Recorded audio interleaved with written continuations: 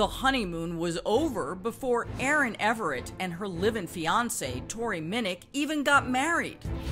And their 9-month relationship had deteriorated so badly that Erin was reportedly showing signs of being physically abused by Tory. She had a black eye, bloody lip one time. She had the bruises on her back. She actually had to go to the doctor for that. Erin's mother, Patricia, actually witnessed something alarming in the basement room of her Jerome, Pennsylvania home where the two young lovers lived. Tory had Erin in a chokehold. But they told Patricia they were just fooling around. And I didn't think anything about it because Erin had never said anything to me about the abuse.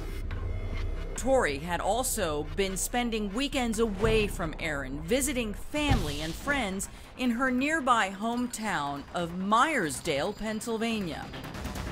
Among them, 24-year-old Cody Donaldson, the fiancé Tory had broken up with before meeting Erin.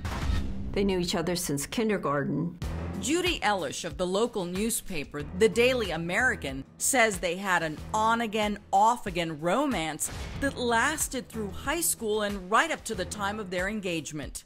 And they would argue, and they both were bullheaded. But now they were on again, with Cody reportedly wanting Erin out of the picture.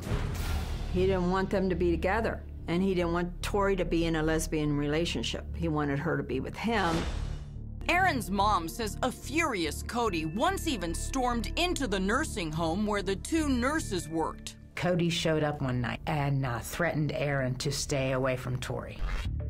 But Tory is said to have wanted the best of both worlds. So Tory was living a double life.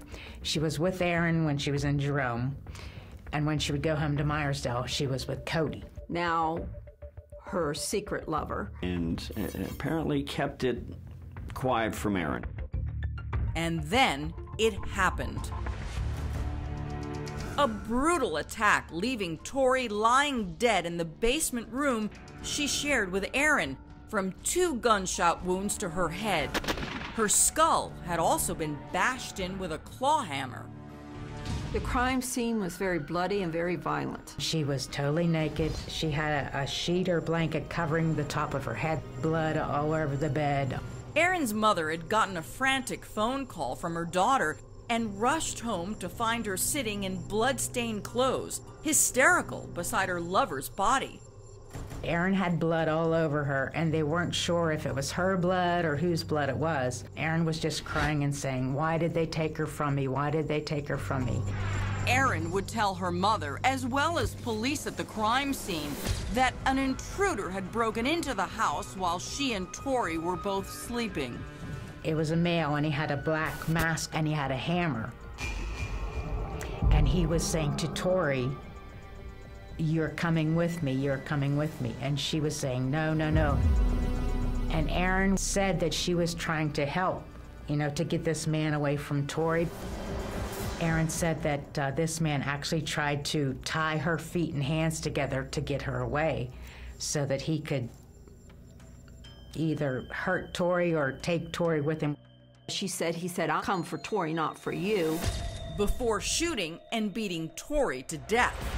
The nature of the murder, the gunshot wounds to the head, and then the bludgeoning with a hammer, it indicates to at least me that this murder was emotionally charged. Erin said she couldn't recognize the killer's face, but had an idea who it might be. She described a man that has the same physical appearance as Cody, saying he fled in a green truck, just like Cody owned. So it all sort of pointed to Cody. Complete with motive. Erin indicated that Cody was jealous of their relationship. Ultimately, that's what led to the investigators pinpointing Mr. Donaldson as a suspect in this murder. Cody was their prime suspect. And police had located and questioned him within hours of the murder. They took him in for questioning, and they were asking him all kind of questions about where he was, what he was doing, his relationship with Erin, his relationship with Tory. But Cody vehemently denied killing Tory out of jealousy telling investigators he didn't even know her relationship with Erin was romantic. Cody Donaldson was led to believe that Erin Everett was simply a roommate.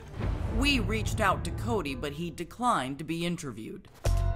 Now detectives turn their attention to others who might have had a motive to kill Tory. You're not a killer, are you? No, I've never done anything. The only thing I've ever killed was this.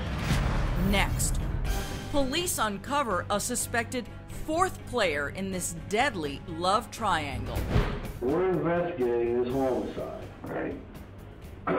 If you have any knowledge of this, I need you to tell me that now. Why do you think he may have been involved in this? Because he didn't like her being with me. He knew that she was gay and he didn't like it, and he wanted her to move back in with him.